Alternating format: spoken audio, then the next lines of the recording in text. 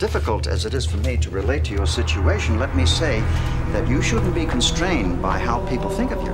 If you let people's perception of you dictate your behavior, you will never grow as a person. But if you leave yourself open to experience, despite what others think, then you will learn and grow. And when you grow and mature, then you can rub their smug little earring-wearing noses in it. If you can teach people to stand up in the face of the things they're afraid of, they get stronger.